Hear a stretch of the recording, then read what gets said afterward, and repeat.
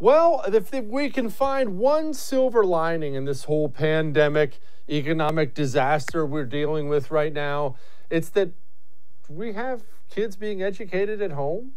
Sorry, you can yell all you want. I'm a fan of it. Granted, I'm not the one stuck educating our kids, but let's be honest, people. Our public school system in the United States of America is a disaster. It is an absolute disaster. You know how I know this? Because I listen to a lot of podcasts. I talk to as many parents and young people in my neighborhood as I possibly can, just trying to gauge, real life.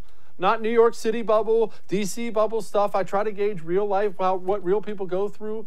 And the truth of the matter is this. Young people, they don't like America.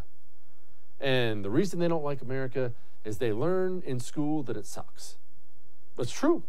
Our education system teaches young people how crappy the United States of America is.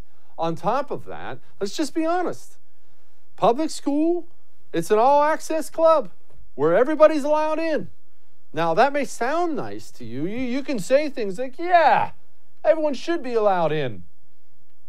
But is that a club you want to go to? Of course not. You want to go to exclusive clubs. You know why you don't want to go to the all-access club?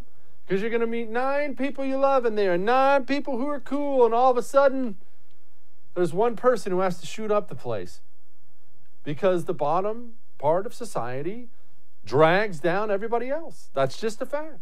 And the truth of the matter is this. You have these horrible parents who treat their kids like crap, and they drop them off in school, and they expect the school to do the parenting of the poor child, and your kid, who's there to get an education, doesn't get near the attention he needs. And if he does get the attention he needs, he's learning about what? What do they learn about America in school? You talk to a kid these days? I do a lot. You know what they learn? They learn 3 main things about America. This is where they spend all their time. They learn that we slaughter the Indians. They learn about slavery. They learn about civil rights.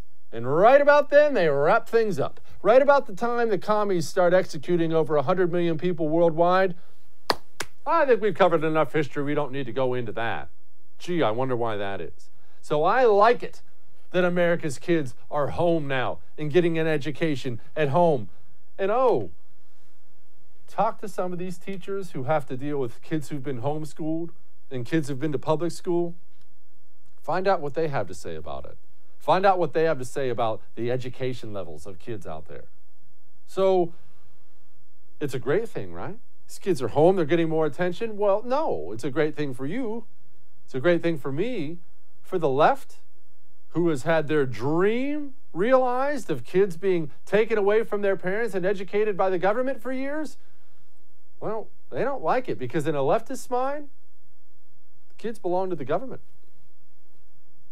We have never invested as much in public education as we should have because we've always had kind of a private notion of children. Your kid is yours and totally your responsibility. We haven't had a very collective notion of these are our children. So part of it is we have to break through our kind of private idea that kids belong to their parents or kids belong to their families and recognize that kids belong to whole communities. Once it's everybody's responsibility and not just the households, then we start making better investment.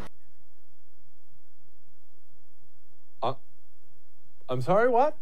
We have to break away from this idea that kids belong to their parents. They belong to everybody. These people are insane. No, my kids do not belong to that nutball. I promise you that. In fact, if I have my way, my kids will never be in the presence of somebody like that.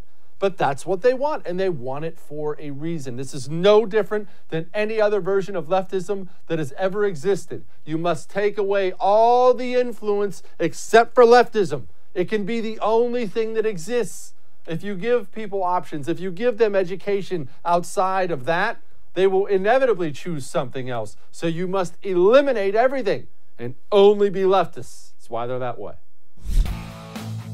Hey, thanks so much for watching The First on YouTube. If you liked what you saw, go ahead and like and subscribe. You heard me. Like it, subscribe. You'll get a lot more of it and a lot more of me.